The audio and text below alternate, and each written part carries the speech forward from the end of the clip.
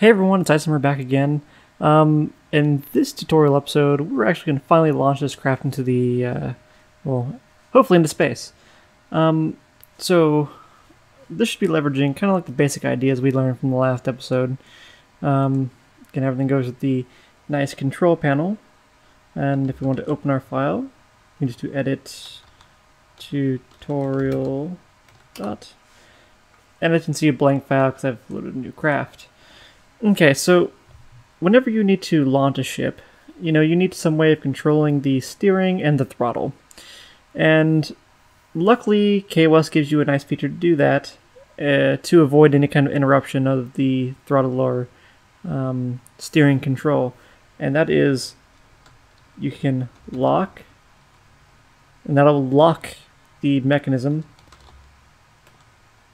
throttle, and that'll be the throttle to 1.0 or 1. And basically what that will do, it'll set the throttle to maximum.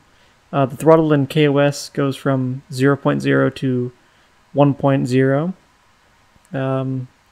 0 being the max, or no, sorry, 0 being the least and 1 being the max.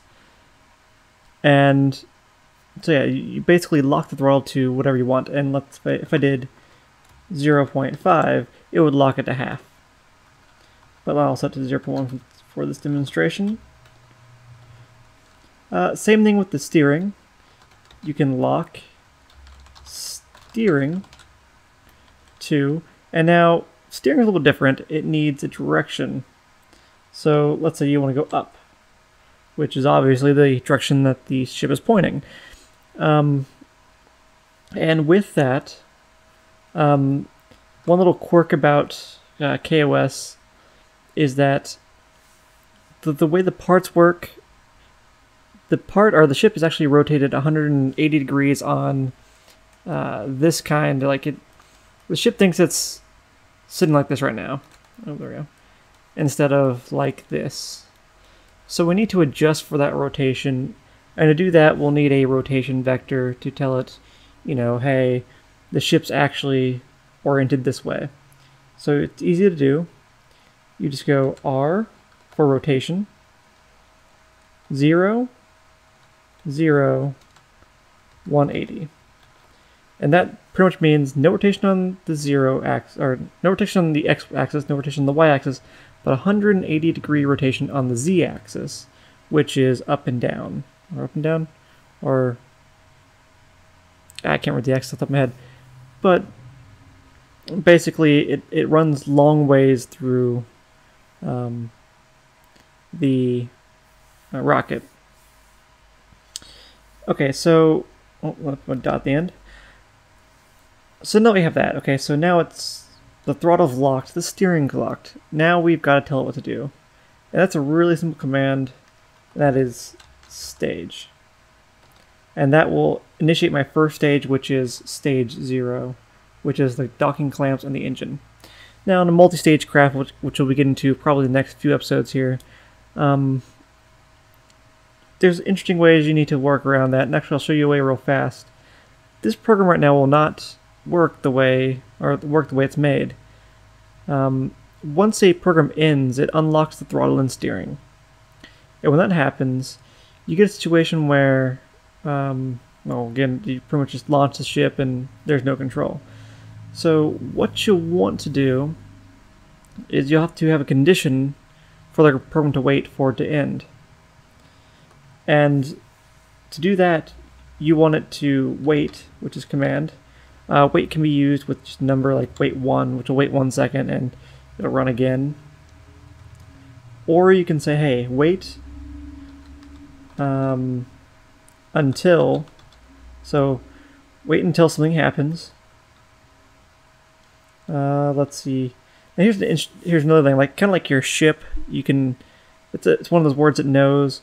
There's also one for the current stage, and that is stage. It knows stage.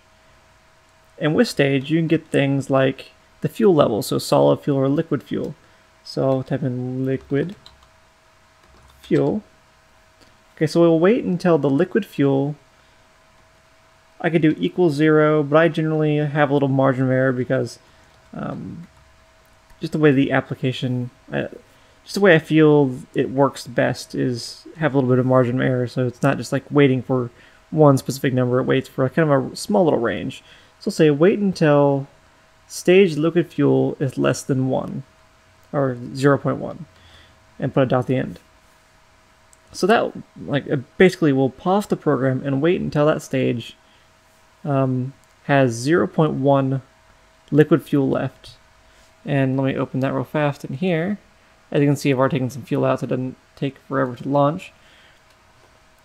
And then I'll just do a simple print statement afterwards saying launch complete.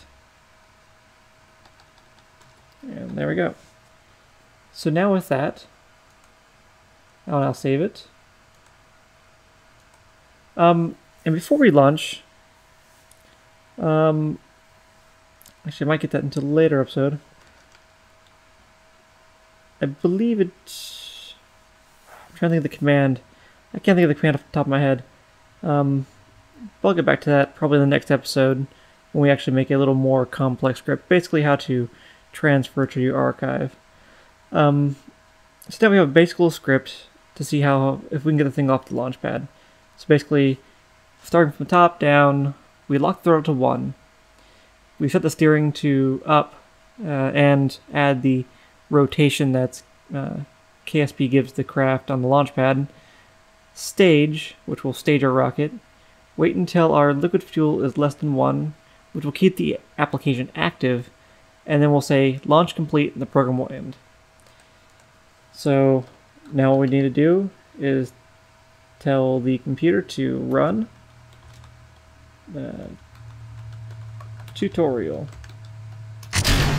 Okay, so now our rocket's launching. As you can see, here I'm pushing the keys and I cannot change the direction of the craft, nor can I increase or decrease the throttle. Oh, there's sticky keys. So basically the ship's now on autopilot. I don't have any kind of control over it. It is doing what it does while it's launching. Now, as you can see, the liquid fuel, once it gets lower and to the point where there is 0.1 liquid fuel left in the tank, which is approaching here quite rapidly,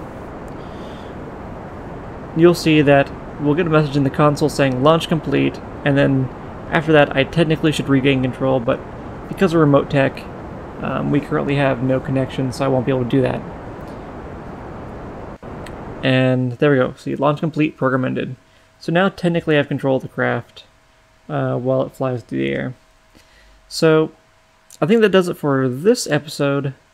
The next episode I will be showing you how to basically do a little more complex, maybe some maneuvers, possibly get a gravity turn in there, and try to get this thing into orbit a little more than just going straight up.